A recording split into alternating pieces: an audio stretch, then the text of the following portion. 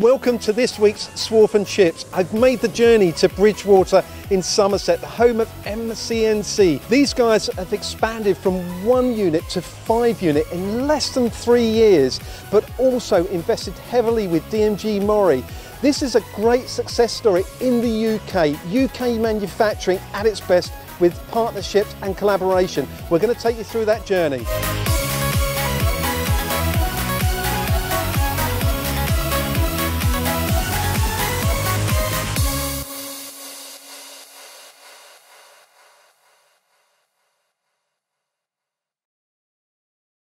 Leigh, great UK manufacturing success story here at M-CNC, but tell us about your journey over the last 3 years here. It's been one hell of a roller coaster, that's for sure, Mark. We've grown incredibly and it's been one hell of a challenge, but when we've got a great team behind us, it's one of these companies and jobs that I don't set my alarm to get out of bed. I enjoy engineering. UK manufacturing is awesome, and when you've got an MD that's willing to invest in machinery and people and other things to make things work and make it happen without all the bureaucracy of paperwork and justifying yourself. Mark's brief to me was just get out there. I need to diversify because we had too many eggs in one basket.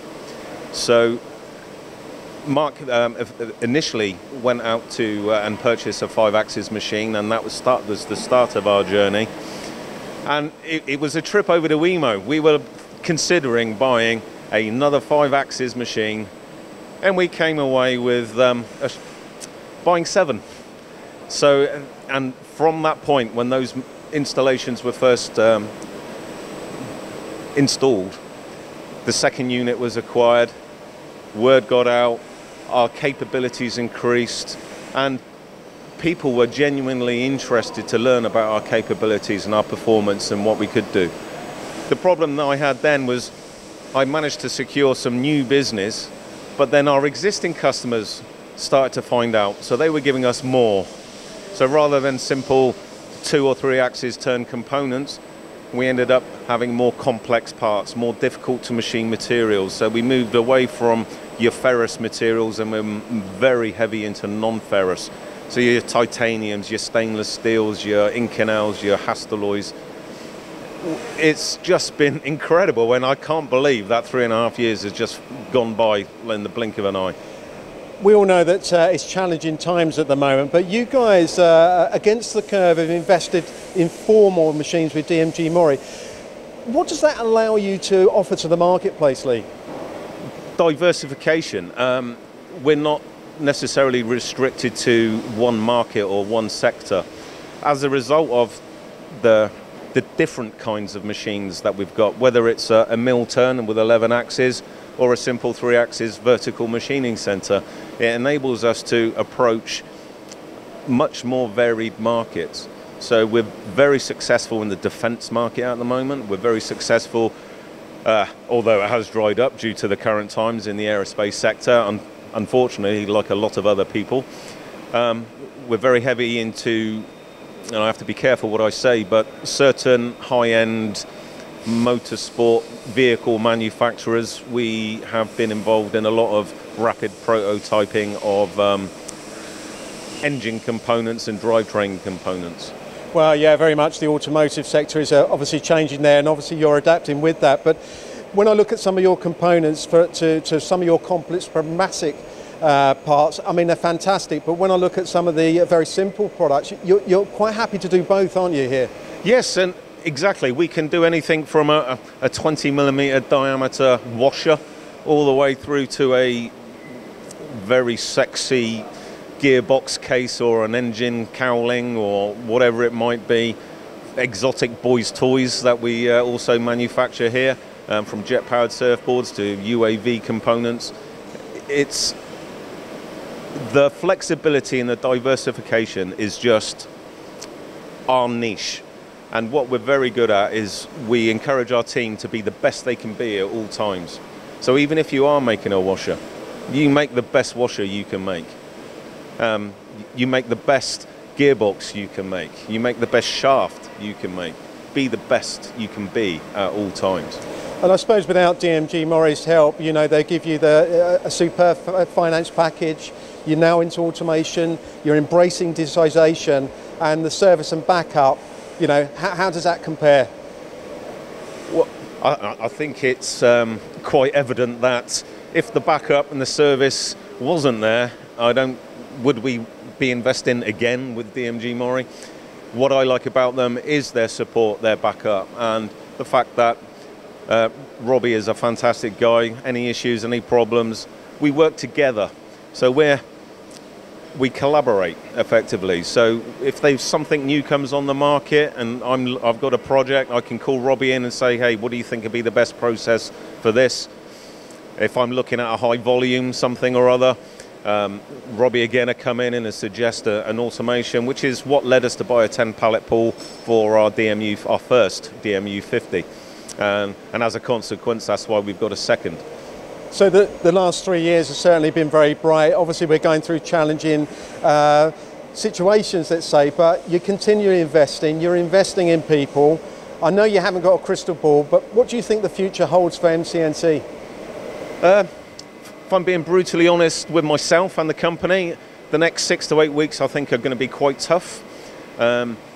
We were busy throughout, and we were lucky enough not to furlough any of our staff, apart from 1 or 2 individuals that had to self-isolate for their medical reasons. I think the next 6-8 weeks are going to be tough, but it's definitely not doom and gloom out there. We are involved in some very high-end projects at the moment, and yeah, I can't wait to the beginning of the new year, invite you guys back and show you what we can do and what we are capable of. Ewan, it's a great success story here at M-CNC, but it's not just about investment, it's also people, and you've recently joined as an apprentice. Tell us a little bit about that journey. So basically started 3 years ago. I'm on my last year now, so qualified in about March or so. Yeah, I started kind of not knowing anything about engineering. Came here, you know, they wanted a bit of a back to basics approach, kind of building me up, you know, basics of engineering itself, how to do the job, and then slowly moving me in towards the bigger machines. And yeah. Well, that's quite interesting, isn't it? Because you know, obviously not having an opportunity maybe to go to college, these guys have actually given you a massive chance here. But when we're talking about this part that you're making behind us now, recently you guys have taken delivery of this CLX. You know, what are the changes to the part based on this machine now? So basically, before we did this job on other machines, we could only do certain features on it due to lack of capabilities. But now that we have this, we've got a new tool that basically shortens the operations. We would have 1 turning op and then 1 milling op to add some holes, whereas now it is 1 op complete, saving the whole setup of another machine and 1 op complete. Well, it makes it very cost effective, obviously. And finally, when you look at this latest machine and the software that you're working with, you know, tell me a little bit about your thoughts and how good this machine really is. It's brilliant, really. Compared to some of the other stuff I've worked on in here, it's a lot quicker. It's pretty simple to use. You can go from kind of knowing basic line-by-line coding, and you put it into that. It's the first type of machine that we've got in here with this control. I'm loving it. Well, it's completely different. Yeah. As I say, that must be a great thing to actually work on a machine like this. But you know, for 3 years to get onto this machine, you've done very well. Yeah, I'm happy with how I've progressed, and I'd say it's one of the only ones in here like it. Robbie, it's been a great story from M-CNC over the years, you know, going from 1 unit to 5 units, 12 DMG Mori machines. But from your perspective, tell me a little bit about the journey that you've been through over the last sort of 3 years with them. Obviously, from a capacity perspective, I mean, it's quite self-explanatory. We've covered lots of different types of machines, doing lots of different sort of complexities of work. Yeah, I mean, we work very, very closely with M-CNC from applications, engineering, service. So we've got a great sort of collaboration, connection, and Yeah. I mean, that's quite interesting, because looking at the size of components that they can actually make now, it's very diverse, isn't it? And the materials that they can actually use on the machines, it does give them a lot more opportunity to win different work, doesn't it? Yeah, the way that they've sort of configured their capacity list, they've allowed themselves to really go out and sort of win work across the board: aerospace, defence, medical. It doesn't matter where it's from, really, within reason, the size as well. These guys are geared up to basically pull in work from lots of different industries and lots of different complexities of work. And also looking at your new offerings from DMG MORI worldwide, but for the UK market, they're embracing some of those, like, the finance package, obviously the service package, digitalisation as well, aren't they? Yes, yeah, digitalisation. I mean, every machine in here is connected to their network. Every machine in here will have the new net service package. They use My DMG MORI to go on, check their machines, check the history of the machines, and also log any issues that they've got. Go straight into our server, straight to Coventry or to Germany or Japan, and we can basically resolve service-related issues much quicker than sending an engineer to site, diagnose. It's just a much more efficient and productive use of theirs and our time.